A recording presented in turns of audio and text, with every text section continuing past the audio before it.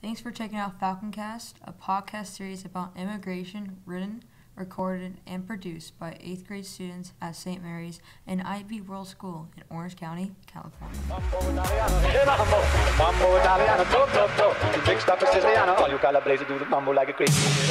Hello, my name is Logan, and today, joining me on the Falconcast is my grandpa, Jerry Paolone, here to share his immigration story from Italy to Canada. So let's start from the beginning. How was your life before immigrating from Italy to Canada? My life before emigrating to Canada was pretty good. I was born in a small village, Castropignano, in 1943, towards the end of the Second World War. As a child, I grew up in the farm. I attended 5 years school in the village and 5 years in the monastery. Mm-hmm. So what kind of work did you do on the farm?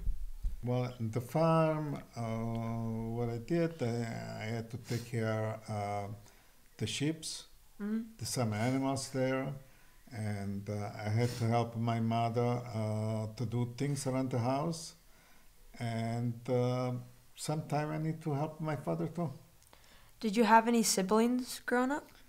Yeah, I had 2, and they're younger than me. So if your life was so good in Italy, then how come you immigrated to Canada? In Italy, in that year after the war, okay, Italy suffered a lot.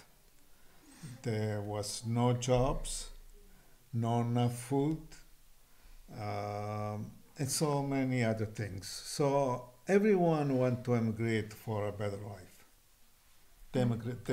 They want to emigrate somewhere, not in Italy, because Italy really doesn't matter from north to south. Was a problem because the war, during the war, Italy was almost destroyed.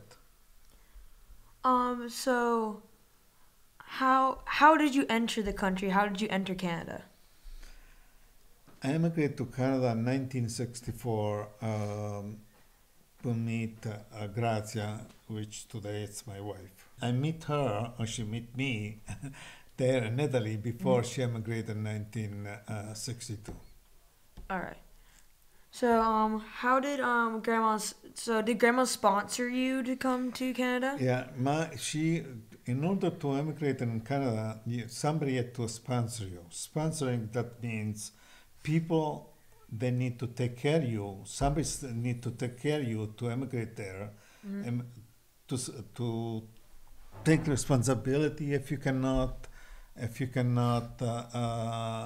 have job, and wherever you need it, somebody has to sponsor you there. Did the government give you like a The sponsorship? government doesn't give you nothing. That's why you need somebody to sponsor you. Oh, okay. So what kind of like transportation did you take to get into Canada? Well, I didn't have enough.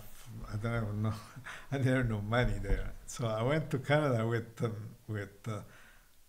few cents in my pocket there. So I couldn't take the airplane because it was too expensive to go with airplane from here to Canada. So I took the boat. So I left Naples in Italy. I went to Halifax to Canada.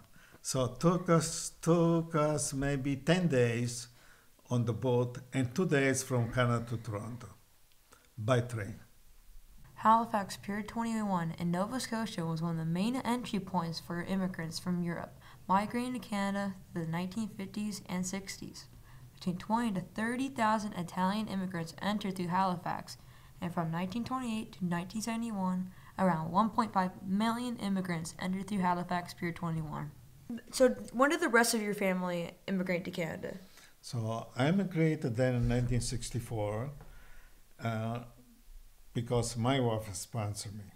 So the rest of my family, my aunt was sponsoring them, and they immigrated the same year, all my family. Okay, so you had to provide for your wife and your personal gain. So what kind of jobs did you have while in Canada? in Canada, I had many jobs. Okay, and the first year, really, I had 16 jobs. But I was working maybe a few days in one place, a few another day to another place, because I never find that the job I really like it.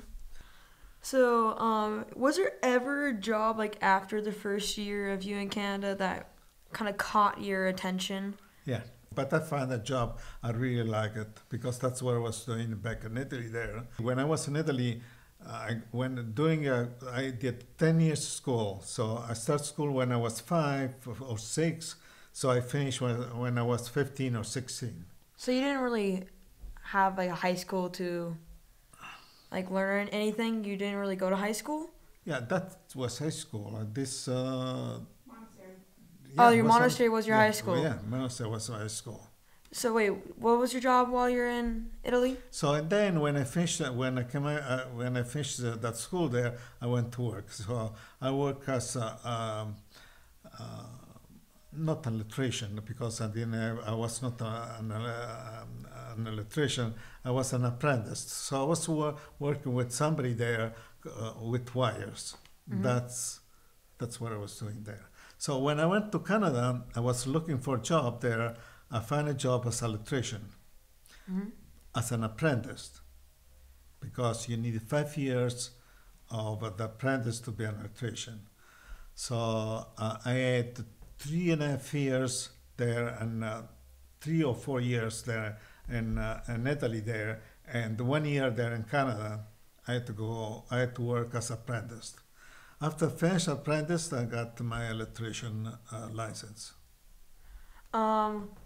So after having all those jobs, when you entered Canada, was there any like, did any people treat you unfairly, or was there any anybody being judgmental in any way? Really, I never had this kind of problem.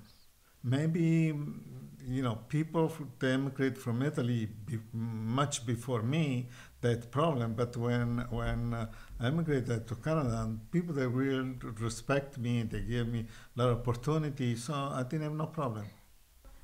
Thank you for tuning in on FalconCast with us today. I would like to thank Jerry Paolone for being an amazing guest on the show. Goodbye, and we hope you enjoy. Mambo Italiano, go, go, go. You big stuff is Siciliano. All you Calabrese do the mambo like a crazy.